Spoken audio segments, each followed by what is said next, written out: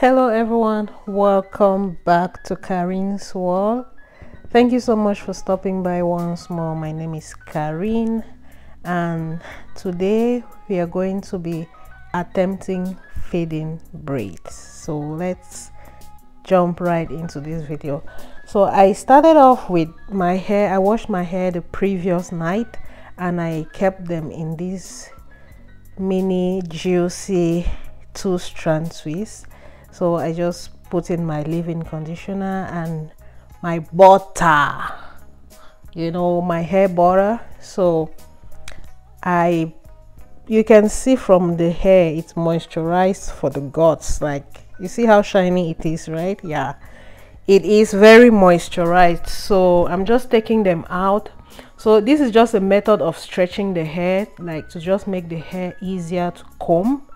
Yeah, so I don't think I usually just wash my hair and I like do my hairstyle the same day. It's tiring. So I rather keep my hair in twist, comb them the next day, and you see how it comes out, right? Yeah, so when it's in this stage, it's really easy, really easy to part and all that. So that's how my hair is looking. It's growing so fast, like my hair. Anyways, I'm a very hairy person, let me just put it that way, but I'm just alarmed at the rate at which my hair is growing. Like, I love it so much. So this is the hair I'll be using. It's from Outre. It's the twisted up 40 inches pre-stretched hair in the color 1. Like, that's the darkest color. So this is the hair like this. I just use this is for one piece of hair, so each strand is bigger than the previous one. That's basically how I can put it. So I went ahead to pre-part my hair because I wouldn't lie you if I'm telling you this parting took me almost 2 hours. I almost gave up. So I chose to part the hair off camera just so that I don't keep you all here for the whole day. So let's jump into this plaiting. So even though my hair is moisturized, I just added some butter because our hair needs to be moisturized under those braids. Then I also went in to use my shine and jam for the corners, just so that my hair is properly, just to give it a clean job.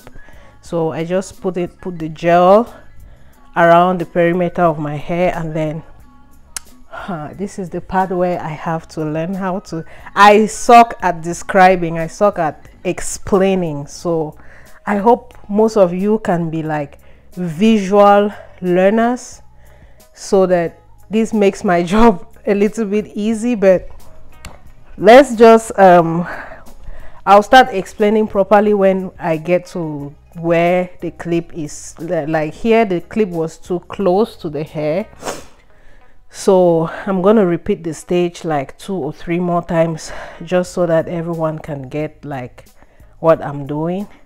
So I just started with the back of my hair because I don't know, I just felt it was going to be better that way.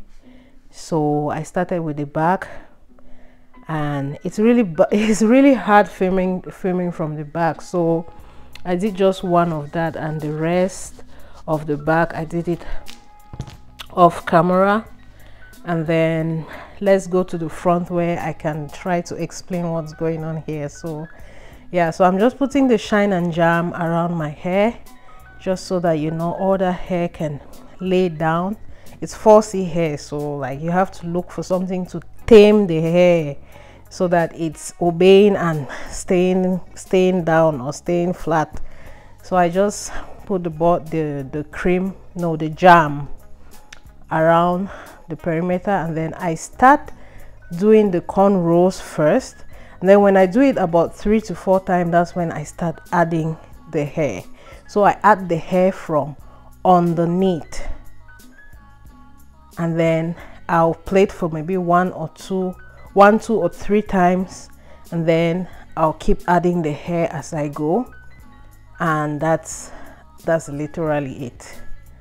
So I will repeat these stages like for I think 1 or 2 more times, so that everyone can get and what I'm doing. So I'll just let you guys watch this, and then I'll come back to explain again the last stage, like the last piece of hair I'll be doing. So please keep watching and remember to watch through the end, okay? So I know how to do cornrows on my hair. I'll say I'm okay doing cornrows on my hair. I know people who don't know how to do cornrows at all, though they know how to do flat twists instead, but I know how to do cornrows. So this was my first attempt doing fitting braids, like adding hair and all that. Yeah, I'm just used to doing my cornrows and maybe wear a wig or do my cornrows as a protective style when I don't want to be all fancy. So this is my first attempt. Don't judge me. I know my lines are not straight. Parting is another craft of its own. Like, I won't even lie, parting is another, I don't know, like when I see girls part their hair and it looks like they used like a ruler, I the way I clap for them, you know. But I'm not giving excuses, I'm just saying it's my first attempt, you know.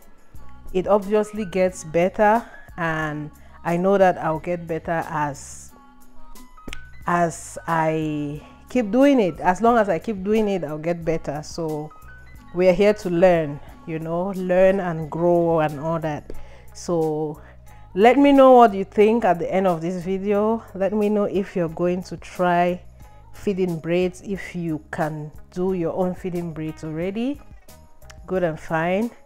So remember to leave a comment, remember to subscribe if you haven't. Thank you so much for everyone who comes back to watch my videos. I really appreciate. So I'll let you guys watch this and I'll come back for the final piece, just to give a little rundown of everything again. So keep watching, please.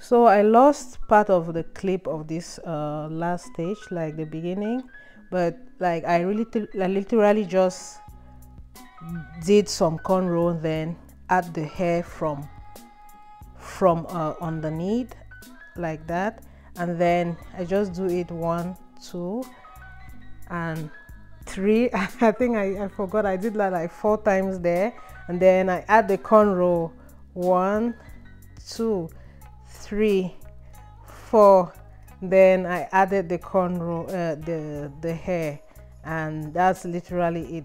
That's all I was doing. And then I also I was checking the length just to make sure that like it's the same length with all the hair, even though like all of them were not the same length. So I added the hair according to like the length of the other ones, just so that it kind of match, you know.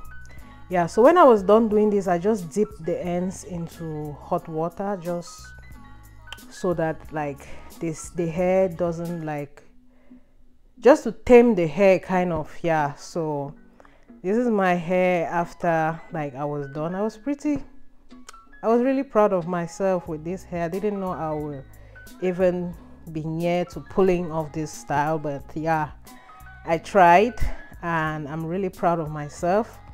I went ahead to lay down my hair with some, what is it called? Got to be glue, got to be spiking glue. I think this is my best part. I love putting this mousse on my hair. I love putting this mousse. This is all those things that help keep the hair like laying down flat. You know, the mousse really plays a good role in temming the hair and keeping it flat, especially 4C.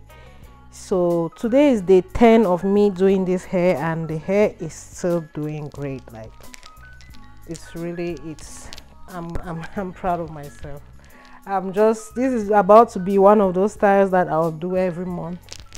So in the upcoming months, I will do an update just to see how my parting is doing, you know. So after I was done doing all these shenanigans here, I just went and tied my hair and just slapped some makeup on, and then I'll be right back to show you guys how everything is looking. No, not that. I just wanted to show this little clip here. I came back to show how I'm putting the beads. So this is the beads. This is what I used to put the beads. I don't know the name, so I just thought of these beads. I've had them for over a year and I've never used them, so I thought this was the perfect opportunity to use them. So some of them I put 3 beads, but there were 3 beads were the maximum. Most of them were 2. So yeah, that's it. And I just went in to cut the excess hair there. So once I did cover my face with some foundation, I just came back to, you know, show you guys how my hair is looking, you know. That is it. I really love this hair. Like, I just love the fact that I can wake up and just go, you know, without even bothering about my edges and all that. Like, I've done my edges probably once more ever since I did this hair in 10 days. So I just wake up and I'm on the go. So yeah, I really loved it. Please give me a thumbs up if you really love this video. Comment, like, share. Remember to subscribe, and video recommendations are all welcome. So if you have a video idea that you think I should do, then be sure to leave it in the comment section, and see you on the next one.